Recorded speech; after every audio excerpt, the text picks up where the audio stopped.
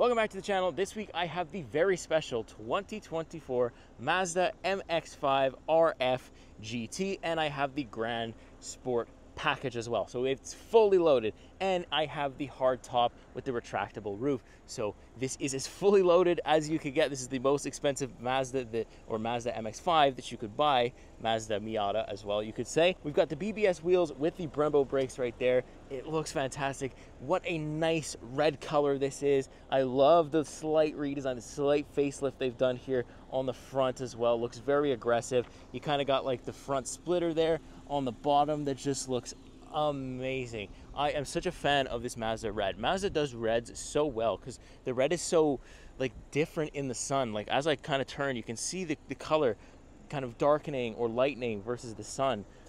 It looks so good. Let's take you around back here. And I am just in awe of this thing. I think it is so cool. I love the rear of this thing. It's small and it feels small, but oh my goodness, does it not disappoint already. So yeah, let's actually hop in this thing. I'll give you my first impressions, and yeah, we'll take it from there. All right, so welcome back inside the Mazda Miata now. I'm gonna talk a little bit loud because I got the roof open because I don't know how much I'm gonna be able to film. So let's start off the first impressions with probably one of the coolest features in the Mazda MX-5 is the fact that we don't have to have a roof if we don't want one. It's sunny out, I've got the AC on me, and I'm just having a great time. So I'll do a couple more shots, of course, with the roof actually closed, and you can probably hear me a little bit better, but yeah, it's just such a nice ride, such a nice little nimble car. So let's downshift the gear and see if we can disappear in the Miata. Let's see. Downshift, rev match is by myself. Let's go. Woo!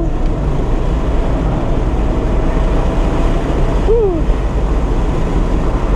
Oh yeah, you can definitely hear the wind. Oh, but it's so fun. There's no shortage of fun here this week. And look, the wind noise is extremely loud when you're going at highway speeds. I'm going about 80 kilometers right now, and it's quite loud in here, but still, I don't care. Because you just get the wind in your hair. I actually have the windows closed so that it's a lot less loud, so hopefully you can hear me a lot better. But yeah, so far the handling is great. Like, this thing just sticks to the road, and it's just so much fun to drive. Like, I've never driven a Miata in my life, so this is my first experience of an MX-5, of a Miata, whichever name you want to use for it. I've never driven something like this, something so small yet so powerful without having an abundance of horsepower. It's an incredible amount of fun, and oh my goodness, I can't wait to show this to people. And the red with the beige interior here that we've got, fantastic, absolutely no problems. I cannot wait to get into this thing with you guys. I hope you're just as excited as I am, because even in fifth gear, it's still got quite a bit of power to kind of push, I don't even need to shift to sixth. It's just pretty powerful. And yeah, we're gonna have a great time this week. So I'll pick it back up later. I'll show you the interior, I'll show you the trunk space, and I'll show you everything there is to know if you're in the market for an MX-5. This is what it's gonna be like to actually live with one and to commute with one every single day of the week. So let's get into that. All right, another day back outside with the Mazda MX-5 RF. Really love this car. Second day with it, been driving it, drove it a bunch yesterday, drove it a little bit this afternoon, and then on my way home, of course, I stopped to film this for you guys so you can really check out how cool it looks. I can't get enough of it. It's so small, it gets so many looks on the road. I just love this spec. It's such a nice spec. Of course, you don't have to go with it. It's not mandatory or anything, but I mean, you know what? It does come cheaper, but this is the one that I'm hooked on now. So let me actually show you the trunk space here. So I'm gonna press the button, and you come back here, open it like this, and you can see it fits my bag, no problem.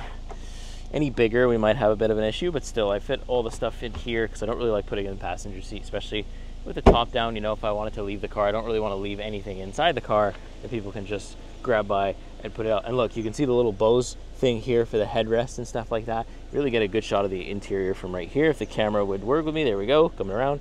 You really get a good shot of the really cool interior. So let me know what you think. I think this is the best red, out there. Mazda does such a good red, such a good job with their red. So let me know what you think in the comments. Alrighty, so sitting inside now the Mazda MX-5 RF, you can see I've got the fantastic looking interior. It's raining outside, so perfect time to go over the interior with you. So let's check this out. A really, it's quite a big steering wheel, which I like for the size of the car. Usually you maybe would go smaller, but this takes up the space here in the driver's cockpit very well. I do have some cruise control and stuff like that. Not going to use it at all though. And then I also have my media controls, my phone buttons, and that's it. Don't need anything else. Nice classic Mazda steering wheel with the white stitching in there. No complaint at all there. Left hand side we have the traction control off, or partially off, and then fully off. Then we have our parking sensors and then our automatic high beams with some blank buttons right there. The trunk button is right underneath, as well as the button for the hood. You see we have this nice carbon fiber looking trim here, as well as this tan interior with the paint matched door. This feels exactly the same as it does on the outside. It looks so cool. It's one of the only cars I've ever seen do this. You can see it on the other side too. So whatever color you have on the exterior, that's what you're gonna get here on the interior, and this matches beautifully. Oh my goodness, I love it. So moving over, we do have some circular vents, which is really nice. You don't need very many because this isn't a big cabin at all, and then we have just the standard one here.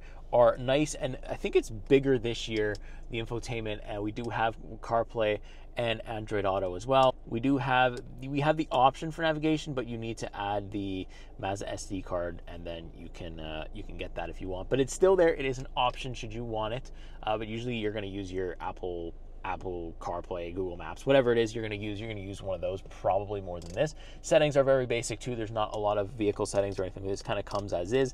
Not a lot to play around with, but you don't really care about settings and tech here. You really care about the driving. So we have some very basic HVAC controls, easy to understand, feel very good. These buttons and dials don't feel cheap at all, so I like that. It's very simple. I understand it. I don't need dual zone. I don't need auto climate really, although it is an auto climate. You don't need it. They could have put something very basic in here and I've still been happy with it. We do get 2 heated seats. This button right over here, you're going to either hold it up or hold it down for a couple of seconds, and it's going to remove or put back your roof. Very nice.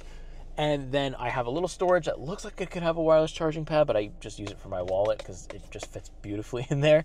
And then we have 2 USB-C ports as well. And then we get to our manual shifter. Very nice 6-speed manual transmission. You got to push it in and go to the right to put it into reverse. You can see there. I like the little ball. Feels great. It's a great driving position too. I'm not touching any of the controls down here. I am purely just operating that. You can't really see the pedals because they're not aluminum or anything like that, but they are there because otherwise this doesn't work. Manual handbrake, we like to see that, and it's out of the way of my hand on this side, so I'm never touching. It's never in my way. I like that. Then we do have this knob that's going to control the infotainment display. So that's going to be, for anything that you want. You also have some quick access buttons as well as some volume control, stuff like that. I don't mind the knob. It does become a touchscreen when you're in Apple CarPlay, Android Auto, so that's good. But I don't hate it. I think even with the manual trans, even if I'm like doing this, it's still pretty quick because they're so close together. I have a little bit of storage right here. You can see, like, I'm just kind of storing some cards and some video stuff, like the little microphones and stuff I'll put in here. And then just behind me, I got to contort my body a little bit. I have this guy, which actually does lock, which is nice. So you can leave your valuables in there because we don't have a glove compartment. That is really the only in-car storage besides the trunk that we get here. And then if I look up top, you can see we have the kind of lining for the roof. You can see it's going to disconnect there. You can see kind of some of the mechanical stuff for that to happen. Bose in the headrests. Very nice to have. It's a very good sound. Again, small cabin. You don't need big speakers. So the ones that they have in here are very, very solid. And yeah, I am just at home here so far. Very comfortable as well. I am just a fan of this thing, and I am getting it more and more and more every day. Why? This is some people's dream car. They don't need a Ferrari. They don't need a Lamborghini. They need an MX-5, and they're happy. And I am starting to understand that. And yeah, it's been a good week. I'm already dreading the day that I have to let this thing go because I don't want to. It's one of those. All right, I'll pick it back up later. Okay, so now we're back inside the Mazda MX-5. I've kind of got a little bit more driving under my belt, gotten used to the manual transmission, stuff like that, so I can kind of talk to you about, how it's been so far. We're pretty much almost done the week here, so I really wanted to show you a little bit more driving because that's really where this car comes alive, right? And I mean, I can't have the top down because it's raining, so also the audio will be a lot better. You'll be able to actually hear what I'm telling you about the driving and stuff like that. So yeah, So just for starters, I do feel very small, and that was something that initially took me a while to get used to because I'm not really used to driving small vehicles like this. And I mean, this is a very small car, but that doesn't take away from anything. Honestly, it's very, very fun to drive, very easy to drive. The manual transmission, even knowing I don't have that much experience, it's very easy to operate. You know, and it's just so much fun. Like, you know, I can't really push too much here because I don't want to wrap around a tree. I am small. I got small little tires. So with the road wet, I'm going to play it safe, but still, you know, 181 horsepower for this little frame, little rocket, and it feels fun. Even if like you don't accelerate from 0 to 60 in 2 seconds. Honestly, with the Miata, it doesn't matter at all because you're having so much fun getting to that 60. You're shifting a lot. It's a very active shifting experience. You see, like, I can rev match downshift quite quickly now, something that I've had to practice in the Miata because there is no auto rev match in here. I do it all myself, and something that I'm actually really proud that I've gotten so good at. Like, I remember what speed I'm going at and stuff like that. This really has brought my manual driving level up a notch. I can tell you that with absolute confidence. And you know, the stalling I really haven't stalled at all, being a first time, or not a first time, a really beginner manual driver. You know, obviously sometimes my rev matches are a bit too high and stuff like that, but there are times where I absolutely nail it and I feel like a god. Can push it a little bit too, slightly push it into this corner, but I'm not doing it too much. And then the straightaway. Woo! There's not a lot of rev hang. I don't notice too much anyways. I'm not like a crazy experienced manual driver where I would even notice that much rev hang anyways. So I just love how this thing sticks to the road. So you can tell why people love these things on the track, because if you're really good with the pedal box and the transmission and stuff like that, you can absolutely, I mean, you're not going to set a lap record, but you can absolutely have the best time out of anybody with any other car on that track. And I completely get it now. It just makes sense. This is my first ever MX-5 Miata, whatever, that I've ever driven. So, oh my goodness. It's just so cool. No, it's not practical for the winter. No, there's not a lot of storage, but if you can afford this as like a second driver, you know, for the summer, when you can take the top down, pinnacle MX-5. It is so fantastic. And they've also done some nice things to it, right? Like the refresh looks good too. I just, feel free to pick on my manual driving as well. I'm very open to pointers from very experienced people. I kind of try to take everything that you guys say and then I apply it to my next, you know, manual car that I'm going to get. There is more coming in the next couple of months. I think there's 3 coming in the next couple of months, so look forward to that. Now, the Miata, or the MX-5, does come in, you know, a automatic transmission. So if you don't want to do all the things that I'm doing, the rev match, stuff like that, you just want to have fun, well, you know, you're lucky, and they do offer a automatic, but I don't think that is as fun. I think the MX-5 gets a lot more boring when you take away the manual transmission. It's just so much fun to use and operate. It does have hill start assist for my beginner manual, so it does hold the brakes for about 3 seconds and you can get yourself going. For me, it's been more than enough to get myself going on pretty much any hill. I haven't tested it on like a super steep one because I'm not about that life at all. You know, I don't want to roll down it and embarrass myself. So confidence is high right now with the manual driving, so we're going to keep it high and not push it. But no, you know what? I do think that I could do it.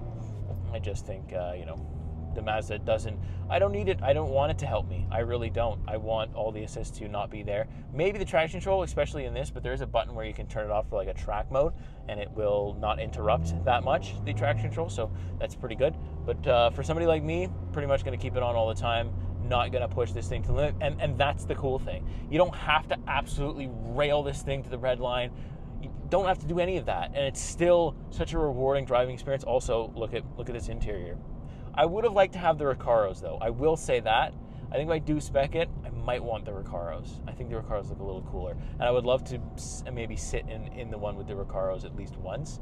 But yeah, other than that, I'm absolutely in love. I'll pick it back up later. We'll probably do one more little driving thing, or if I find anything else interesting, of course, I'm going to show you interior tours, all the stuff like that. If I haven't already done it, it's coming up. So pick it back up later. All right, back outside. It's another nice night with the Mazda MX-5, and I've got the top down again, of course, because I don't know how many times I'm going to get a convertible vehicle this year, so I'm really going to make sure that I enjoy every time, and if it's nice out, I'm definitely driving with the top down. So you can see I've got these nice these taillights look really good, really, really good. License plate is nice and lit up for all the police to see. You can see the interior is nice, and I'll actually sit in there in a second. Just running some errands at nighttime while there's no traffic, you know, can kind of play around a little bit more, get away with a little bit more, and there's a little bit less interruptions. But man, the red looks just as good in the daytime as it does at night. I love how the red is so dynamic that it feels like it changes color based off the lighting I'm in, the time of day, different things like that. It could look drastically different from one time to another. But let's get in, and I'll show you some of that. So I'm not using my wide angle here, but I'll kind of bring it back to show you. So you can see I've got a bunch of stuff illuminated, like the center. The gauge cluster is mostly analog. We've got a little digital element there, like I showed you already. Lights up perfectly well at night. I'll close the door here. You can kind of see everything lit up properly here. Everything that you need is lit up, like the top button, which I'm about to close. I'm really close to home anyways. But everything's nice and lit up. There's no ambient lighting. You don't really need that. I don't think you're buying this car for the ambient lighting, but everything's nice, and you know, Mazda's pretty good at it. They usually don't leave anything untouched in terms of illumination at nighttime. Get the nice seats too, really cool. So let's actually close the roof here. Let's close the top. So you gotta hold the button, and then you get kind of like this progress thing. And check this out. Whoop. It's gonna go right over my head. It makes the car feel a lot more claustrophobic if you don't like that, being in tight spaces. Well, there you go. It takes about like 10 seconds, I think. But then you got to roll up the windows manually. It's auto down, not auto up, but no bother. And you can already hear the difference in sound when I close the door. So I'll pick it back up a little bit later. Alrighty, another night with the Mazda MX-5. Let's do a cold start. It's not cold. I mean, it's not gonna be cold, so it's kind of hard to actually do that, but we'll hop in quick and we'll start the engine. Easy to get in, a little bit difficult to get out. You can see the startup. Nothing too loud. This is a difficult feel to get out when you tore your meniscus slightly, or I think I did anyways. So there you go. Not a very big exhaust output, but at least you can still see it, right? It's quite loud. Or loud enough anyways. Not loud enough to piss the neighbors off, but just enough to, you know, to know that it's on and running, and it's going to be a good time every time you get in. So I'm going to take this for a little spin, and I'll pick it back up later. Okay, back outside with the Mazda MX-5. I actually have like the perfect location. Look how good the car looks in this setting here. No other cars around it. Nice building in the background, and the sun is just beaming down on that excellent red paint. Oh man, it just doesn't get any better, does it? And look, the top's down. It's really hot out. I'm sweating to get this shot for you, but I'm getting it because look at this. Look how good it looks in the sun. Oh man, just can't go wrong with it at all. I am so obsessed with the color. This is the exact trim I'd want now. I think I'm too spoiled. Although I would take some Recaros. That's the only kind of difference that I think I would actually get here, is the Recaros look so much better. But yeah, I have to show you what this, let me know what you think about this spec, because oh man, this is such a nice car to drive. And look at that in the scenery here. Drop lower with the camera and we have ourselves a nice picture. Check that out. I keep forgetting to film this, so I'm gonna show you right now. I have removable cup holders in here. It's really cool. So say my passenger doesn't want it here, I can easily swing around and place it right there where that guy is. But so far the most convenient place is right there. You can also remove them completely and put them in your little storage compartment, but I like it right there. Well, as much as it pains me to say it, this is pretty much going to be the last kind of little walk around in my driveway for the Mazda MX-5. I'm dropping it off later today. I'm going to go on a little bit of a drive, give you my final impressions, you know, what it's like to live with and drive as a manual. But yeah, it really hurts to have to make the last one on it. So I've loved looking at this color. Everybody that, you know, I've shown this car to has absolutely loved looking at this color. It's just a nice color. You can see I'm in the dark, so the red looks darker. If I'm in the sun, the red's gonna look lighter and a lot more shiny. It's like, you know, you can't go wrong with it. The little facelift they've done in the front is really nice too. And also that interior is absolutely fantastic. I mean, yeah, you can't go wrong with one of these things. It would definitely be added to my collection. If I was, rich enough to afford one, it would definitely be added. But yeah, I'm gonna miss it. So let's hop in, set it off properly. Final impressions, let's do it. All right, so like I said, unfortunately, it is the time for the final impressions of the Mazda MX-5.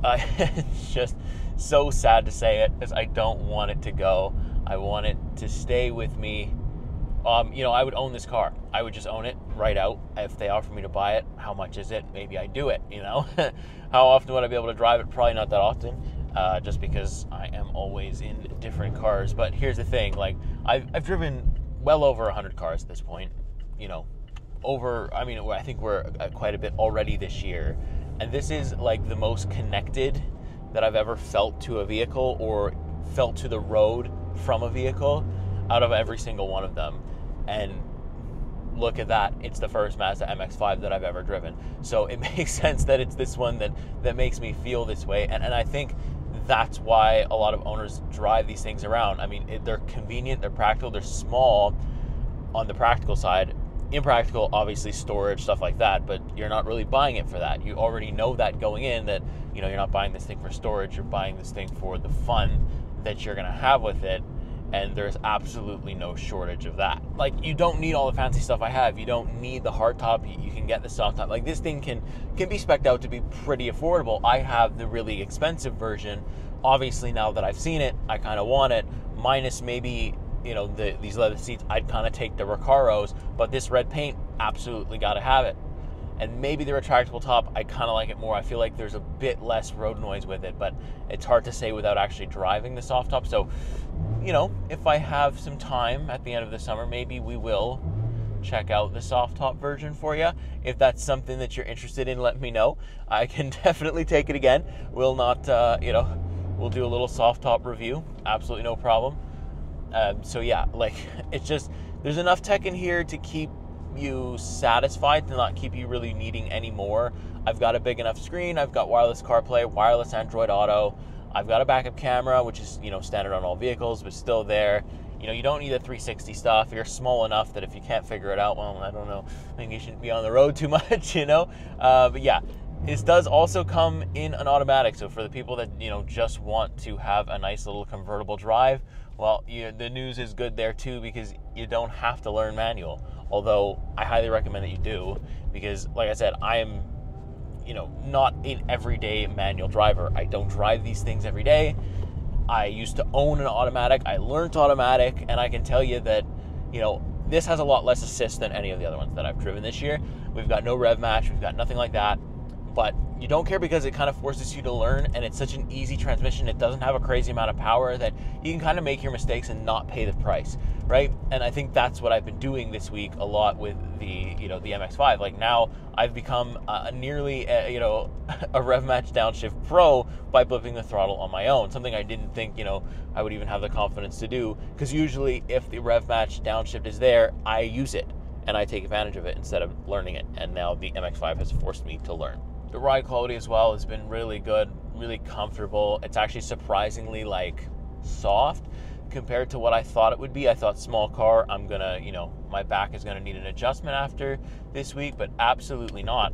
You know what? I think I've driven cars this year that are actually worse on ride quality than this one is. So, you know what? The Mazda MX-5 is not looking too bad, Now, obviously, like any manual, it's not fun in traffic. It's long in traffic. Thankfully, I haven't been stuck in too much of traffic this week, so that's been really good. And I'm so glad I got to drive this thing in the summer. It's just, perfect weather. It's been like plus 30. I think I've actually got a sunburn from it yesterday on my arms because I drove it so much with the top off. I didn't care if I was sweating or whatever. It was just like, hey, this is the one and only time to do it. Let's have a good time. I've been showing this vehicle to everybody that I can, anybody that will listen. I'm like, you want to see this thing? You know what? I get it. I get the hype so much now, and I'm so much I'm on board the hype train, full stop. I love this, and I'm jealous of people that own this version of the MX-5. You guys are living your best lives out and wherever you are. And if you're in somewhere where that doesn't have a big, changing climate or brutal winters like I do here, then the chances of you driving this all year round with absolute and complete confidence are quite high, which again, if you are one of those people, I am extremely jealous of that. So I think I'll leave it there though. I really want to keep talking because that means I still get to sit in this Mazda MX-5. I'm going to take it on a little bit of a last little joyride here by myself, enjoy it, maybe take the top off a few times and then drop it off and we'll be on to the next vehicle. Such is the life of a vehicle reviewer. So if you like what you saw, make sure to leave a like. Make sure you turn on the bell notifications when you click the subscribe button because YouTube is so bad at showing you when I post a new video. I've got a new car every single week and I post 2 videos on every single car every single week. You're not going to want to miss a single one of them. So with that being said, I'll see you in the next week. See you in the next car. Take care.